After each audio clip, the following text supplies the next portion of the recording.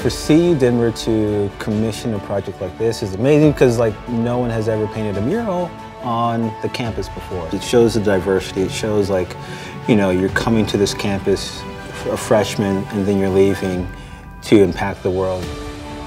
I grew up as a migrant worker in Texas. My dad was born in Mexico, and I experienced a lot of different challenges. As a practicing Muslim, it can be tough to find a place where I feel comfortable, where I feel safe, where my lived experiences and my narrative is going to be respected. Not everyone in my family over the years had the opportunity to seek an education. I think becoming a teen mom and coming to this school really changed my life.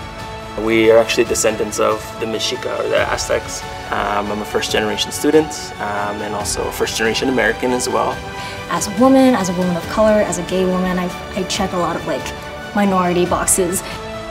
I know sometimes it can be really daunting and seem like you may not achieve a goal, but this project serves as a reminder that anyone can do